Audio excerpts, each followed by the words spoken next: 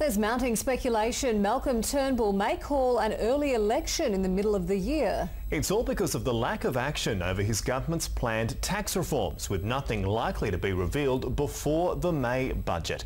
Adam Todd joins us from Canberra. And Adam, the Treasurer talking about unicorns probably doesn't help.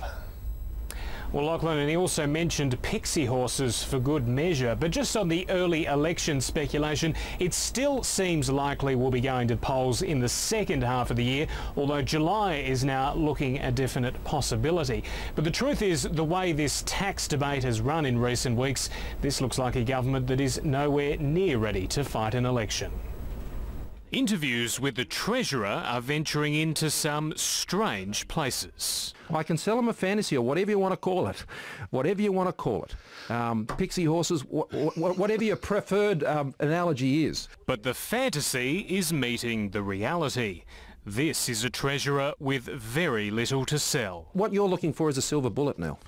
I'm looking for that bloody vision that was promised 5 months ago and still hasn't appeared. Defending his lack of policies, the Treasurer said, "We only started that process of looking at all those new areas in September of last year, after there was the change. They were not under consideration before that."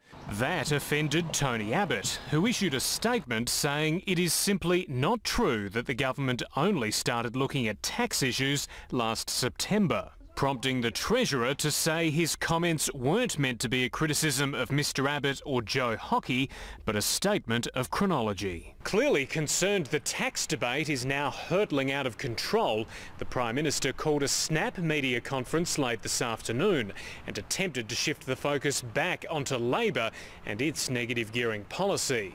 Every homeowner in Australia has a lot to fear from Bill Shorten. Bill Shorten's policy is calculated to reduce the value of your home. His policies will make your home worth less.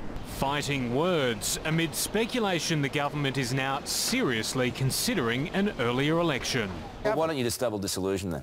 Get on with it. Well, that's an option. That is a live option. Of course it is. Of course, before that happens, the government better sort out its tax policies.